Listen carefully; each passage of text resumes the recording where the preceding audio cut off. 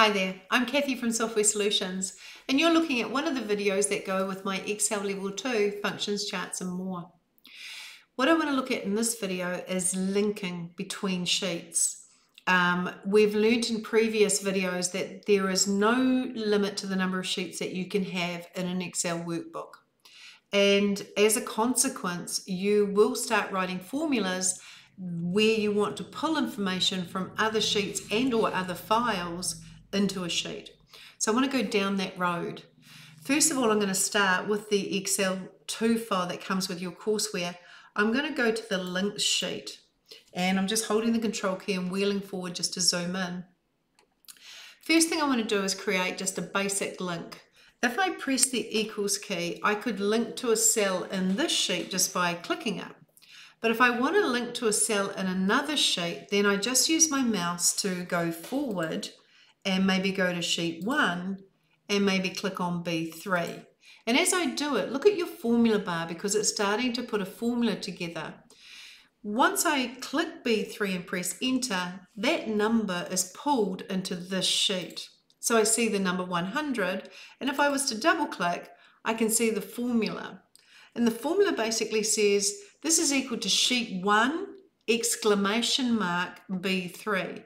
The exclamation mark says that this cell is in another sheet. And to the left of the exclamation mark is the name of the sheet, and to the right of the exclamation mark is the name of the cell. Because there's really nothing to stop you from naming a sheet B3. So how will it know the difference? The exclamation mark. And I'm just going to press escape. So that's linking to a single cell. But what if we want to link to two cells added together? In this cell B5, I'll go equals sheet 1 B3 plus sheet 2 B3. And again, my formula bar is constructing a formula. When I press enter, that is when I'm taken back to where I came from. And so I see the answer 300. If I double click it, this is sheet 1's B3 plus sheet 2's B3. If the value in sheet 1 or sheet 2's B3 should change, this will automatically update. And I'll press escape. Let's try a sum in B7 equals SU, just like we always do. Double click sum, but typically we would now select a range of cells in this sheet. Not this time. We're going to go further afield to sheet 1 and we're going to select a range of cells in here. And we'll press enter. And so that is the sum of sheet 1's B3 to B7. Let's just do that again. I'm going to delete that. Equals SU.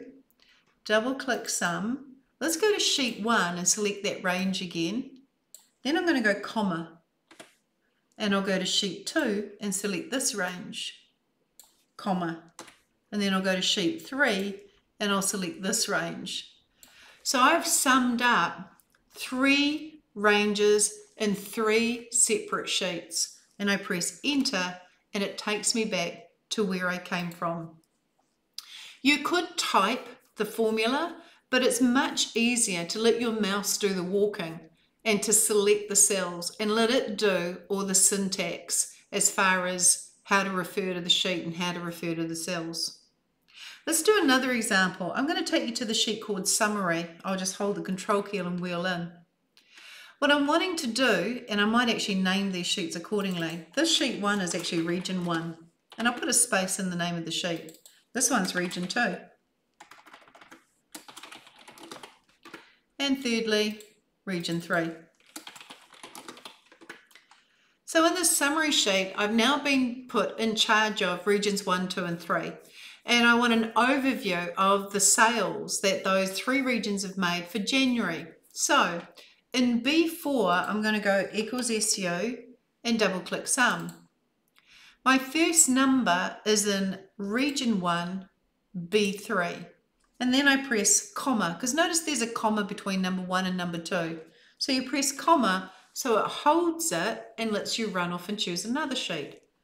Run off to region 2 and select its B3, which is its January's figure.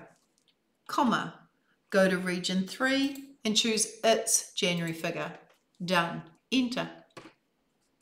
So now if I double click, I've got region 1's B3 and region 2's B3 and region 3's B3.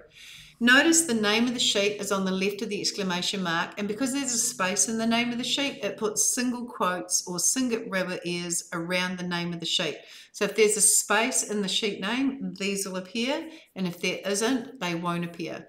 That is why it's so much easier to just let your mouse do the walking so that it does all the correct syntax. I'll press escape.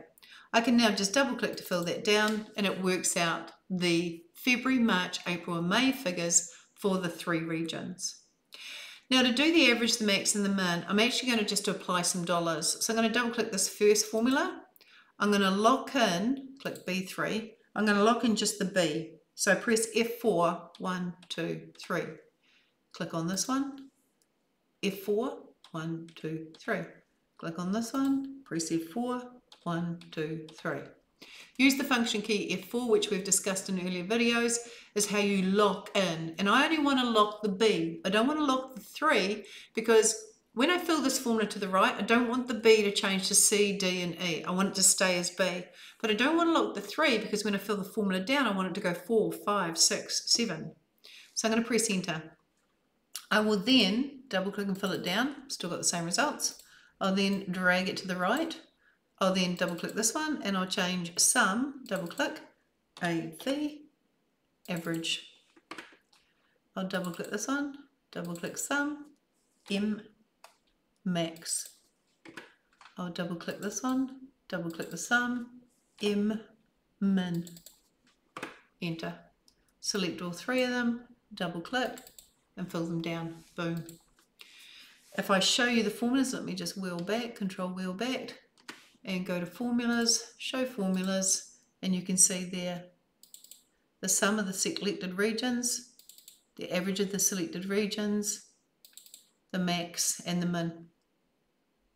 And then I'll just go undo, undo, undo, and switch off my show formulas. So it's really easy to link between sheets. It looks complicated when you read the formula, but they probably didn't type it. They probably used their mouse. It just looks complicated. It isn't actually physically complicated. I hope you've liked this video. Please like, please subscribe, and I'll see you on the next video where we will get right into conditional formatting. Ka kite.